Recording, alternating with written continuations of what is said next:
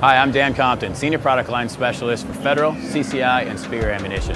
Today I'm introducing the new 380 and HST. HST is our premium personal defense bullet.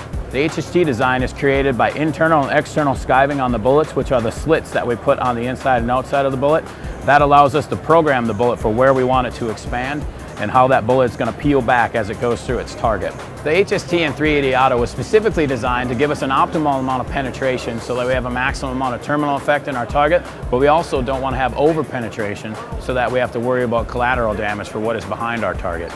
Again, the jacket thickness is played with on 380 allow for optimal expansion so that we get optimal expansion at slower and lower velocities that come out of shorter barrel guns. The 380 Auto HST bullet is 99 grains. That 99 grain bullet is designed specifically for feed and function on shorter barrel firearms that have tighter springs. That will help ensure that that gun is always going to cycle and feed, especially when the time really counts. So when you go to make your next purchase for your 380 Auto personal defense round, we'd like you to choose 380 HST from Federal Premium Ammunition.